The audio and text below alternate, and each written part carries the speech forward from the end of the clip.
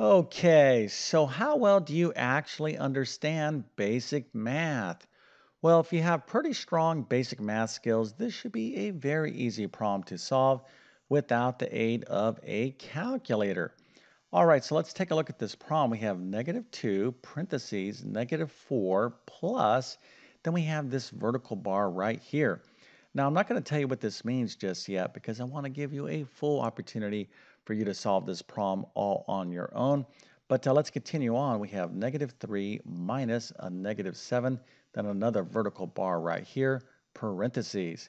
Now, this is a multiple choice question, and let's take a look at our answers here. So A is -1, B is 8, C is 26, and D is 0. All right, now, once again, no calculators, but if you can figure this out, go ahead and put your answer into the comment section. I'll show you the correct answer in just 1 second. Then, of course, I will solve this problem step by step. But before we get started, let me quickly introduce myself. My name is John, and I have been teaching middle and high school math for decades. And if you need help learning math, check out my math help program at tcmathacademy.com. You can find a link to that in the description below. And if this video helps you out, or if you just enjoy this content, make sure to like and subscribe, as that definitely helps me out. All right, now before I show you the answer, let's take another look at this problem.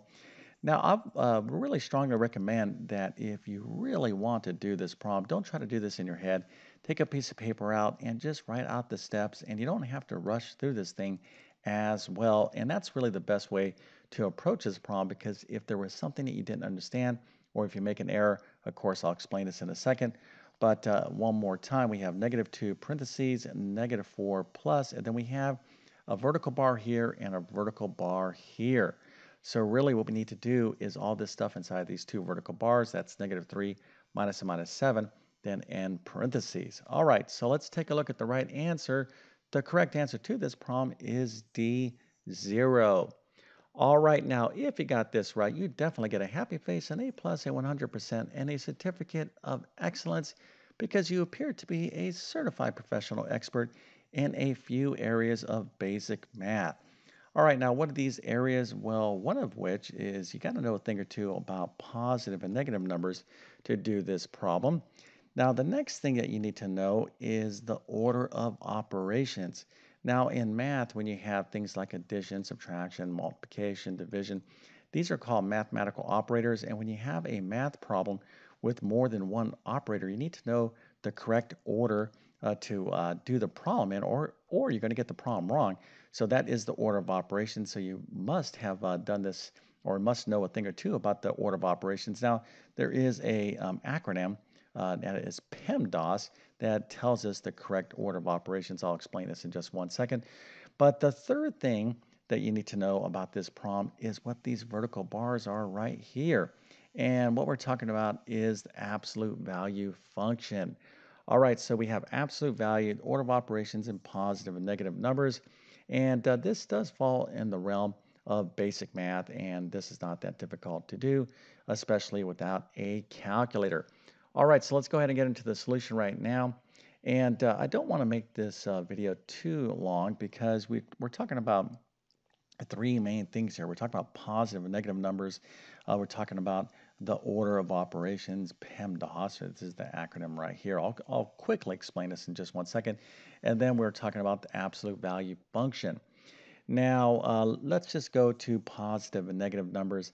Now, if you really want to learn about positive and negative numbers, you need to know, well, really positive and negative numbers fall under, for the most part, in most math courses, like let's say like pre-algebra or something like that, something called the real number system. Okay, so we're talking about the real number line.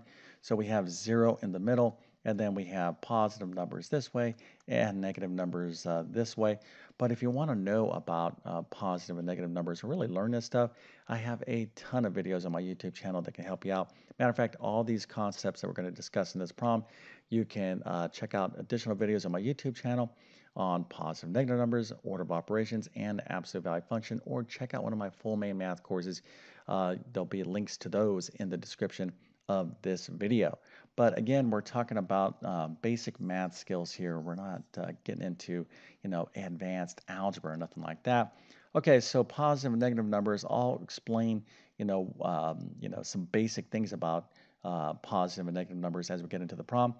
Now, PEMDAS is an acronym that gives us the correct order of operations. Now, as I indicated, when you have a math problem with more than one operation, you have to take the correct order. So P stands for, well, let me just kind of back up here. This is a checklist that goes from left to right. So P stands for parentheses. So if we have parentheses or any other grouping symbols, we're going to start there. So you can see we have some parentheses. So we need to kind of start here. Okay, so that's kind of a hint on what we're going to be doing. Now E comes next. That is powers or exponents. So like 2 to the third power. This little 3 up in the top right. Matter of fact, let me draw that a little bit bigger. This little 3 right there is called the exponent part of the power. That's what the E stands for. Now, the next thing that you're going to do is MD. That's multiplication or division. Whatever you see first from left to right, this is a really confused thing for a lot of part of the order of operations for a lot of people. So if you see multiplication, then division, you're going to do that. But if you have division and then multiplication, you're going to do that because you see division first from left to right, and then addition and subtraction work the same way. All right, so the last thing we need to know about this problem is absolute value, and I'll explain a little bit more about that in just 1 second. Okay, so as I get into the flow of the solution here, if there's anything that you don't understand, just make a mental note and follow through by watching some more of my videos or just getting some help somewhere else because, we are talking about some basic math and you really want to understand all of this stuff. But let's go ahead and get into this right now. All right, so here is our problem. And let's start right here. Okay, so matter of fact, I kind of already indicated that we want to consider the order of operations. So we're going to be thinking about PEMDAS, right? So the first thing is, hey, do we have any parentheses in this problem? Indeed, we do, and they're right here. So this means that we need to do everything inside of the parentheses before we even think about bringing this -2 into the problem. All right, so the next thing is, do we have any exponents? Do we have any powers? Well, we do not. Okay, so we kind of skipped that part. Now, do we have any multiplication or division? Yes, we do. This is actually right here is multiplication, but it's outside of parentheses. Okay, it's outside of the parentheses, so we're not going to deal with it yet. Remember, the parenthesis part of the order of operations is really focusing in inside of the parentheses like its own separate little math problem. Okay, so we're not going to deal with this just yet. But we do have addition and subtraction. And of course, this is addition right here. Then we have some subtraction right here.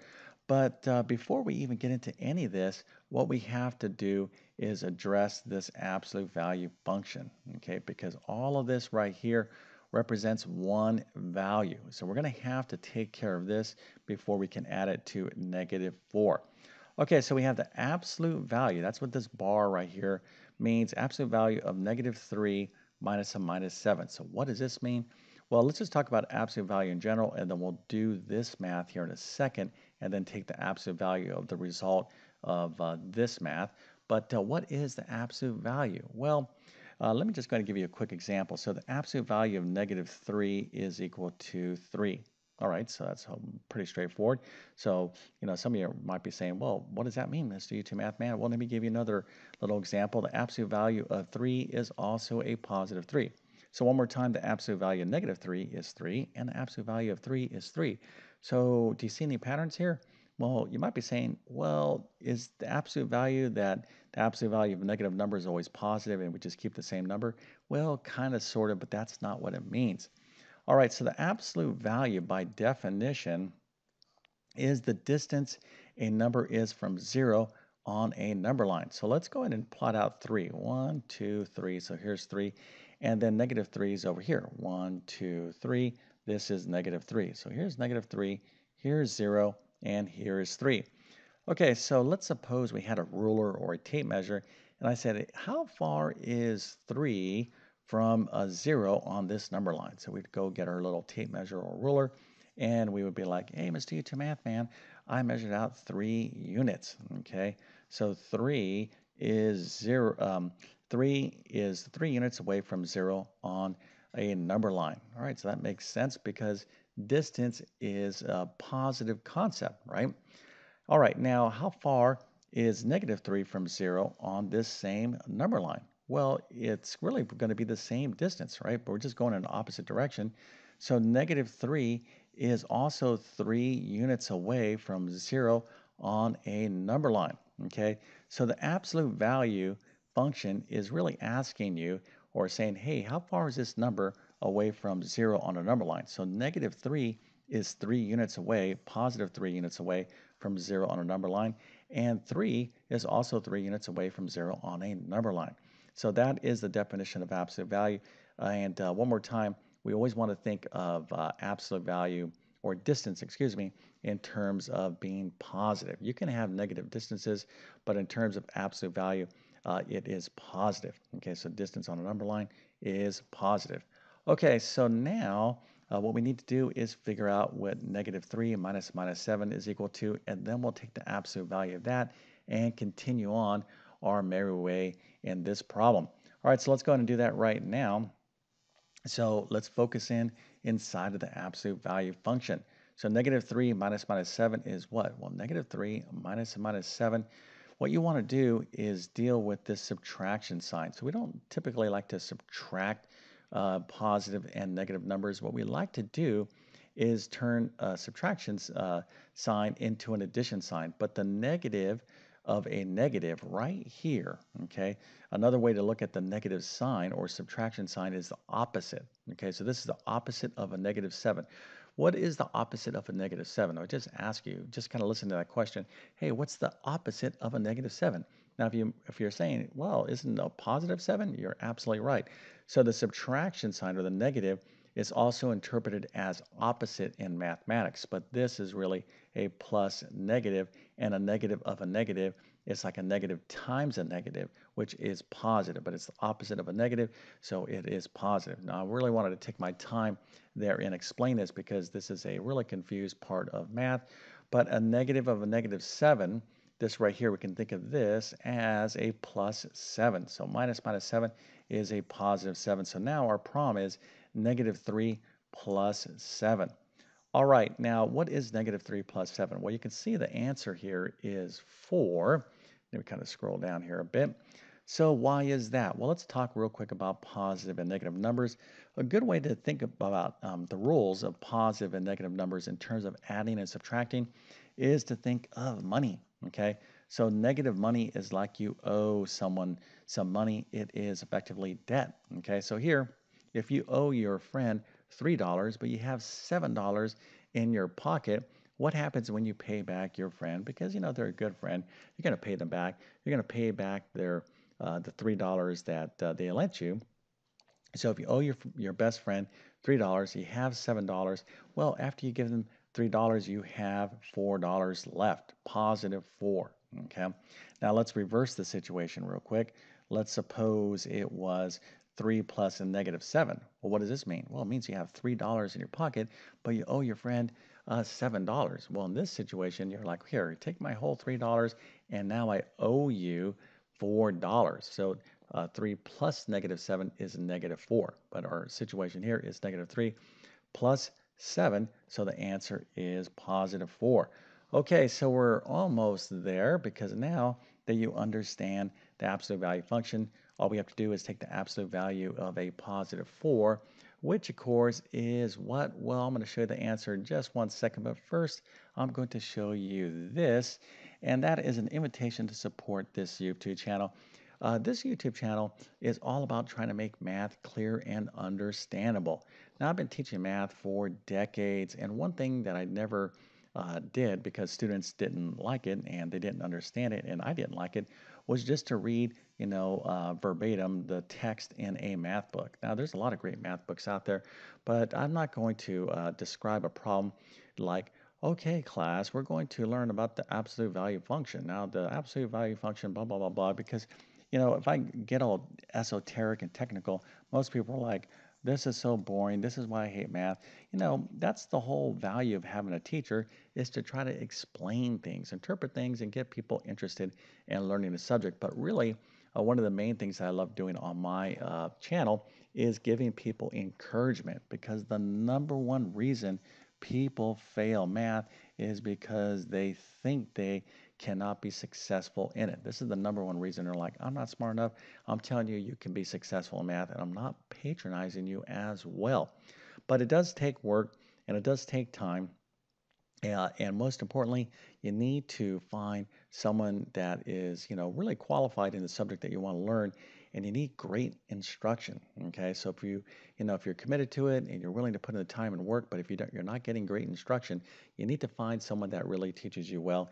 So if you're interested in learning math from me, check out my full main math courses. You can find links to those in the description of this video. Probably the two things I would recommend this particular level of math that we're talking about is pre-algebra or my math skills rebuilder course. All right, so let's go ahead and finish up this problem. We are almost there. So we have -2. Now remember, from the PEMDAS standpoint, okay, the order of operations, PEMDAS, you're not done with this P step, the parentheses step, until you finish everything inside parentheses. So we're still kind of on that step. All right, so we have -4 plus the absolute value of 4. What is the absolute value of 4? Well, 4 is 4 units away from 0 on the number line, so absolute value of 4 is 4. So now we have -4 plus 4, which I think everyone kind of sees. This is 0. Okay, so if you owe someone $4 and you have $4, when you give them your $4, guess what? You don't have any money, but that's better than being in debt. So now you have -2 times 0. Okay, so now we can go on to finish up the multiplication of this problem, but that's going to be pretty easy because we have a 0 here. So -2 times 0 is 0, which of course is our answer. All right, so hopefully you did pretty well with this problem.